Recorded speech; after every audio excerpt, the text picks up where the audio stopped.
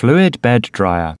Fluid bed dryer with functions of mixing and drying is widely applied in such industries as pharmaceutical, foodstuff, chemical, dairy, etc.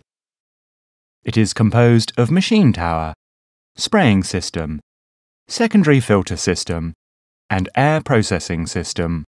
Inlet air processing system covers primary filter, medium effective filter, hot-cold air shutter valve, steam heater, and high-temperature resistant HEPA. Machine tower is designed in 4 sections including lower plenum duct, product container, expansion chamber, and top filter house. Secondary filter can avoid leaking of powder from the top filter house and ensures safety and protects the environment. WIP is optional for customers to clean machine easily.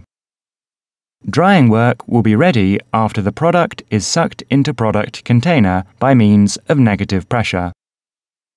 After passing through the inlet air processing system and going into the lower plenum, the inlet air will blow product up, making it fluid and dried. After reach to the endpoint, drying work is finished. After repeated powder drying, we can get the ideal, even and dried granules finally. The filter bags in the top house shakes alternately and repeatedly. After passing through the top bag filter and the secondary filter unit, air will be discharged outside.